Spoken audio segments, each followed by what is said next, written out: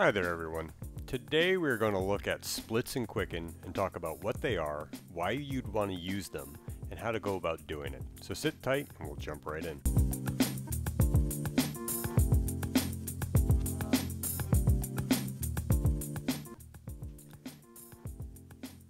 Okay, so splits or split transactions in Quicken are simply a mechanism to take a single transaction with a dollar amount and break it into multiple smaller transactions for categorization and reporting purposes. Unlike tags, you don't need to configure or set anything up to use splits because you are splitting based on the existing categories and tags that are already in the system. So why would you even want to do this? Well, many transactions that show up in our bank accounts or on our credit cards are for $1 amount, but they actually may cover many different sub-transactions. Probably one of the most common examples of this is your paycheck. The amount deposited into your bank account, as you're probably aware, is not the total amount you made.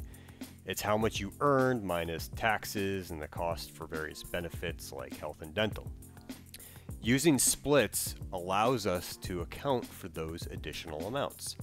So this is important when it comes to reporting to provide an accurate representation of where dollars are being applied.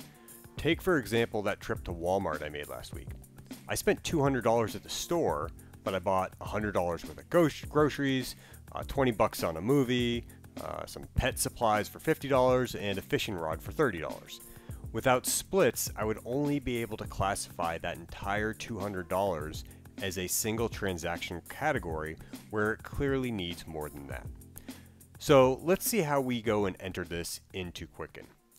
Unfortunately, this is a manual process. If you simply download a transaction into your register, you will need to go back and enter the split data or manually enter it from the start like we're going to do here.